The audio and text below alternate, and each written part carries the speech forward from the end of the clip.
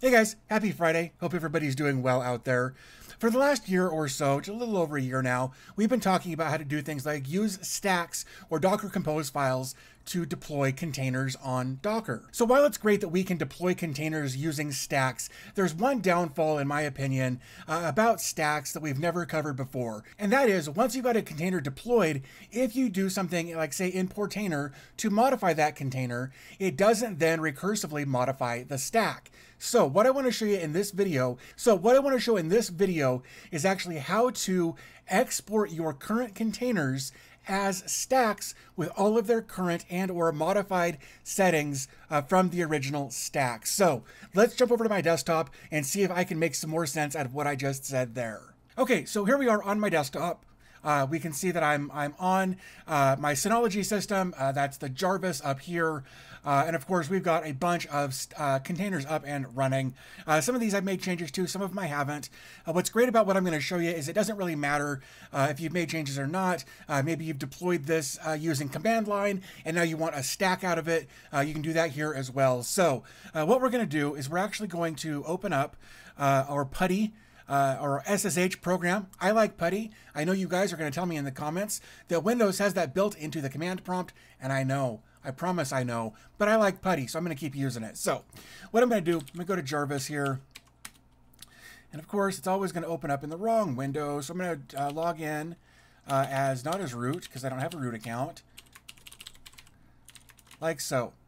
And then what we're going to do is run a little command that we can find right here. I will have this linked in the description because this is pretty neat. So what I'll do, just for the sake of simplicity here, I've gone ahead and just pasted this into a notepad here so I can actually go ahead and close this. So what we want to do is actually we're going to run this as sudo. And so basically what it's going to do is just run this via the Docker socket. It's going to run Docker auto compose, and then this last little part here allows us to declare what containers we want to export. Now we can do one container, we can do multiple containers, however you want to do it. Though you've got options. So what we'll do is we'll come back over to here. We're going to do Docker PS. I'm actually going to make this a little wider so that everything fits nicely on the screen. Oops, right. Sudo, and then I'll log in. All right, so now we've got a couple of options here. Now we can either use the container ID, like it says right here, or we can use the container name. And if you wanted to do that, of course it's, let's see, is it over here? There it is. Don't know why that's down there. Or we can either use the container ID that we see over here in this left column, or we can use the container name. Either of those will get us the same end results. So let's do this. Let's do YouTube DL. So let's minimize this, and we're going to clear this. We're going to do YouTube DL like that, and then we're just going to right click. So now it's saying I can't find that auto compose container here, so we're going to go ahead and download that. And then, hey, look at that right there. Let's go ahead and make this a bit taller. Here we can see we've got a version 3 stack. We're using YouTube download. We've got some additional capabilities here. And this is everything that you would normally expect to see. If we come into here, we come into edit, and we come down to capabilities. All of the things that are checked in blue here should be what's available right here under this cap add.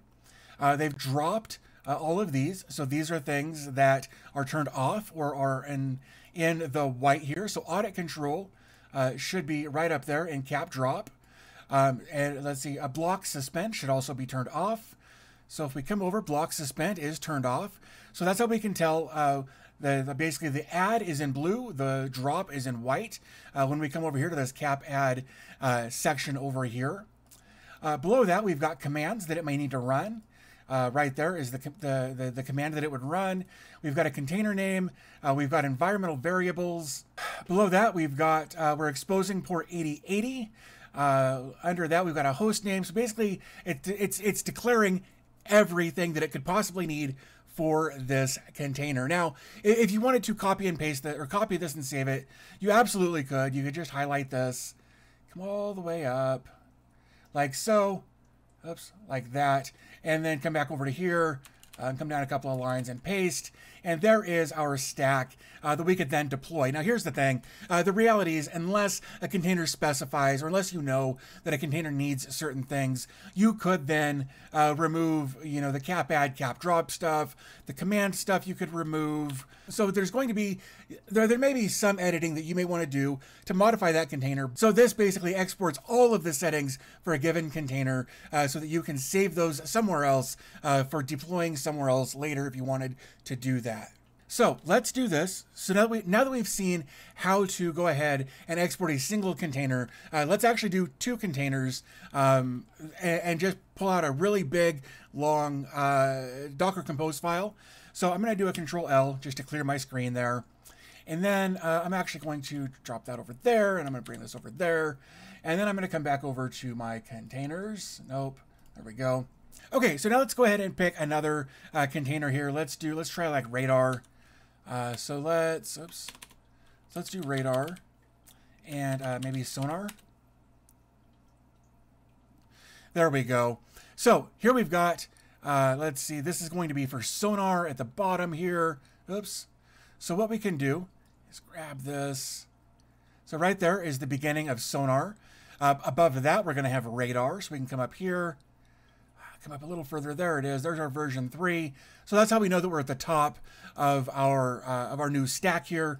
So I bring this back over, oops, like that, and do that. Right there is the entire configuration for those 2 containers if you ever want to deploy those as a single stack. Okay guys, so there you go. There's how to deploy either a single container or multiple containers as a stack so that you can redeploy them later on a different server if you wanted to, or just have a good backup of your stacks for future reference if you ever needed to redeploy your server. So again, all of this will be available in the description down below so that you can find out how to do this for yourself. So while you're down there looking for those links, you'll also find a couple of different ways you can support the channel if you want to do that. I'm going to give a big shout out to both my channel members and my patrons. You guys are amazing. Thank you so much for supporting the channel. But I think with all that being said, I'm going to go ahead and wrap things up here. As always, thanks for your time. I always appreciate your support, and I'll talk to you in the next video.